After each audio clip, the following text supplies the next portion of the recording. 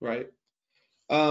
Use cases, I mean, like this is primarily what AEC is using drones for. I don't think we need to like harp on it too much. I've done things in the past where it's like public safety and how they're using drones, and it's like, what are they not using drones for? And you can list them all, but there's the point is that drones are so versatile that even when we're talking about industries, then you could break it down into specific mission types, and the possibilities are endless. And I think that I used Dr. Ian Kerr, who did SnotBot and also did FleerBot, who was getting temperature readings and collecting snot samples from whales with drones. That it's like, how do you list that as a use case? It's within wildlife and conservation, but it's also like you're collecting whale snot in a petri dish. And so just it takes the imagination of anyone within these industries that knows the problem to solve, that puts a drone out there to do so. I'm sure you've seen a ton of really interesting stuff over your years in the drone industry. Anything else you want to add to this? Sure. I mean, it's dozens of new use cases for drones are getting looked at every day.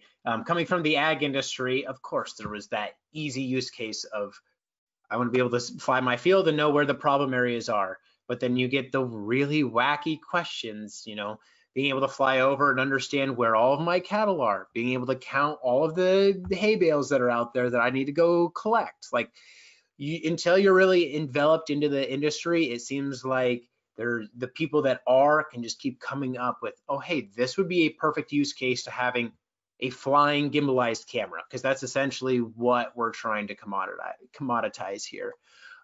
Specifically within the construction industry, it does seem like, you know, Earthworks was that first easy check mark because we can create elevation models pretty easily, even back in 2015-16.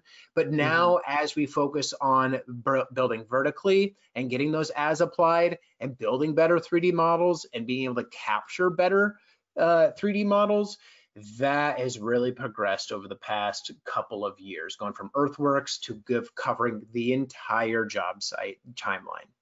Right. Yeah, and I remember when I first heard the use case of like watching concrete cooling before that they build the next layer, they'll just fly above with thermal imaging and make sure that it's cured. But there was no other way to really get that information. Somebody would just kind of you know, eye check it or walk around with a thermometer and try to poke it in. Yeah.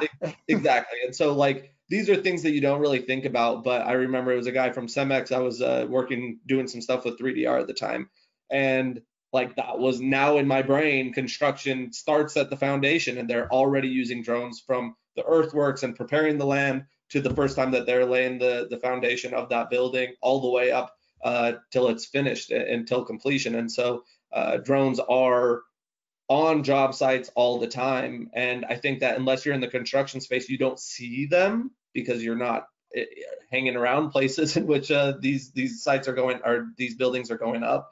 But know that this is just another place where drones are instrumental and irreplaceable at this point in the workspace.